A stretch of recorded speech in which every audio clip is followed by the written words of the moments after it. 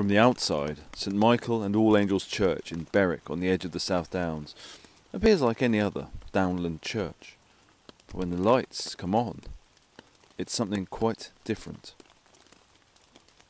In 1941, the Bishop of Chichester commissioned the Bloomsbury set artists, Vanessa Bell and her son Quentin Bell and Duncan Grant, to decorate the interior of Berwick Church in a way that hadn't been seen or done since, well, before the Reformation in England.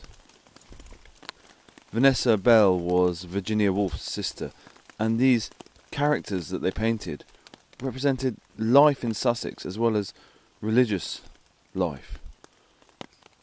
This Christ was modelled, allegedly, on one of their friends drunk on gin.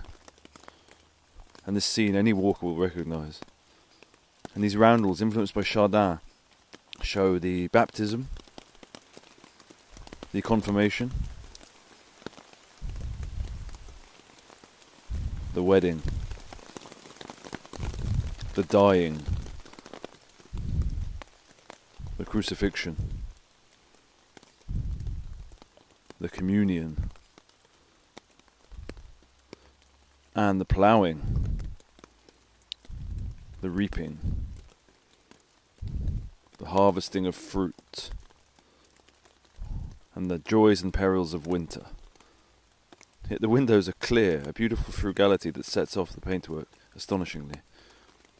It's lit by candles after dark. It's all on plasterboard, the paintings, so they were recently restored at great cost, well worth seeing. Berwick Church, on the Old Way pilgrimage to Canterbury.